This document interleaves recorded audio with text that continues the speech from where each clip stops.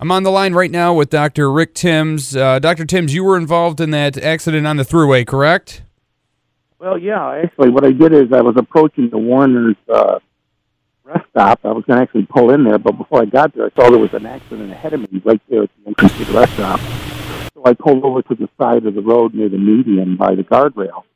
And a whole bunch of cars flew right by me, right into that accident, and then a whole bunch of cars piled into them, and then finally piled into me and drove me into the median against the guardrail. I was actually hit by a semi. Oh my gosh! So where exactly on the Thruway were you? This was going west, and I was probably just past Syracuse, past exit 39. So it would be at the Warner's rest stop, travel area. How were the road conditions as you approached that part of the Thruway? Well, there was light snow. You're driving it fine. The visibility was okay, it appeared to me. That's why I saw the accident ahead, and I pulled over to stay away from the accident. So I stayed maybe 100 yards away from the accident, or 75 yards, and then everybody went right by me and piled into the actual accident that was already there.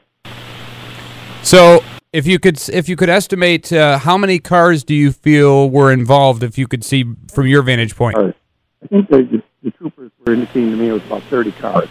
You said about 30 cars. Mm-hmm. Okay, and you're safe, no injuries? I'm safe, no injuries. I was off to the side of the road. I wasn't even involved in the accident until everybody went flying by me, made a bigger accident, and started piling up until they finally cleaned into it. All right, well, I do appreciate you taking the time. We're glad you're okay, and we appreciate you sending the photos as well.